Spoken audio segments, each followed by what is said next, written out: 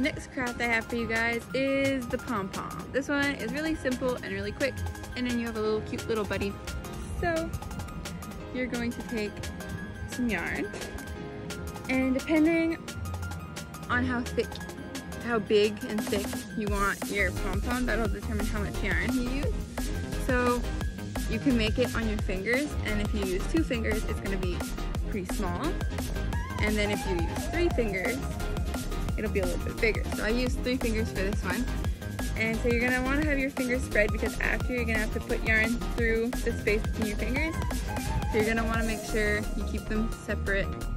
So you're gonna wanna wrap it really loose. So get a lot of string ready.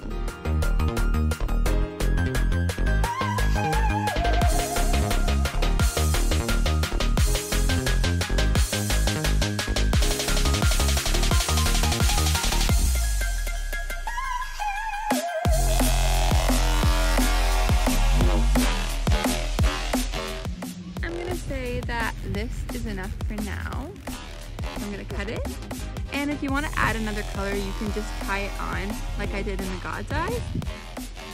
You're gonna pass your string or your yarn through your fingers so that you can come up and tie a knot on the top.